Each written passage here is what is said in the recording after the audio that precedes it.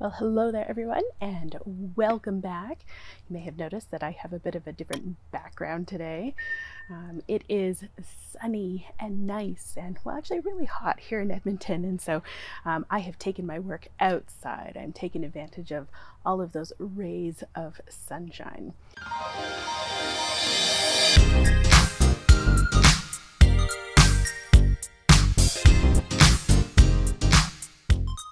Last week, we took a look at Nearpod and some of the changes that were going on there, specifically the interactive videos. And if you haven't taken a look at that video yet, I will link it up into the cards because that's a game changer. You don't want to miss that one. Today, we're going to be taking a look at Zoom. So for those of you that teach online using Zoom like I do, there are some updates that were made just a few days ago that you're going to want to know about. So that's going to be the focus of our video today. We're going to take a look at 5 things you don't want to miss with the updates that have recently happened in Zoom. The first update that I'm going to talk about is background noise suppression, and man, this will really come in handy. So the Zoom client has options that allow the utilization of noise suppression, and it can help remove different types of background noises that your microphone might pick up. So like paper crunching, keyboard typing, fan noises, things like that. They can all be filtered out to a degree to make the meeting experience a little bit better. Now, in order to do that, if you go to your Zoom client settings and you click on audio, you'll be able to see the section here, suppress background noise. And it is by default set to automatically do the noise reduction, but you do have the option for adjusting that. So if you click on the little arrow there, you can do it automatically or choose low, medium, or high. This new update also provides additional meeting reactions, which is actually really great for class time with students. There's a way for them to react to different things that are happening in class without having to turn on their microphone or things like that. So for example, there used to be only 2 options. It used to be clapping hands and a thumbs up. But now we have access to a heart, laughing emoji, celebration. So a number of different options for ways that students can show their reaction to what's going on in a class.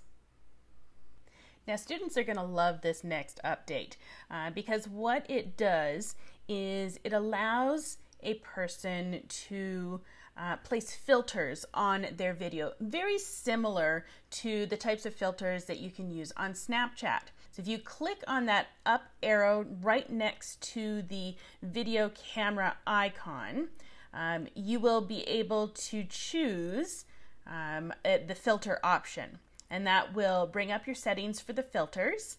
And you'll have a whole bunch of different ones that you can choose from. Some that will change sort of the coloring or the mood of the video. Some that can add borders around your video. And then others that are very similar to those common Snapchat filters that allow placement of different items on an individual's face. This next update will be of particular interest to those teachers that haven't been able to invest in additional lighting for video conferencing. We now have the ability to adjust the brightness of our video as well as how much we would like our video to be touched up if you would like to. Once again, we access that by going to the little up arrow next to the video icon. And we go to video settings. Once in the video settings, we have the option to toggle on or off, touch up my appearance, and adjust for light. When these are toggled on, you have access to a little scrolling bar where you can control the intensity of that particular effect. And finally, the update that I am so excited about. I have saved the best for last. Now, with this new Zoom update, you can share a PowerPoint or Keynote presentation as your background. To do this, click on the Share Screen button. Once you've done that, you will then navigate to the Advanced tab. On the Advanced tab, you have the option for Slides as your virtual background. Select that and then click Share. That will bring up a dialog box for you to be able to choose either a PowerPoint or Keynote file.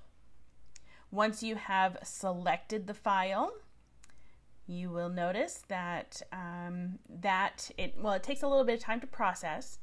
Once it processes, it will have your presentation in the background and then a video of you with no background, so like a clear background. It's removed it for you.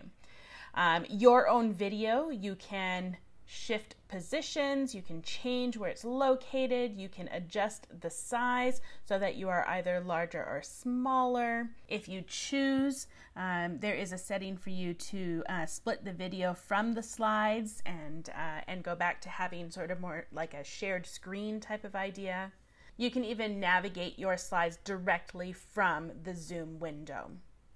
I guarantee you this is a feature I will be most definitely using this school year. Thanks for tuning in, everyone. As usual, if you found value in this, make sure that you like and subscribe. And don't forget to check those notifications, the bell notifications, so that you get notified every single time I upload new content. I hope you guys are enjoying your summer. We'll see you later.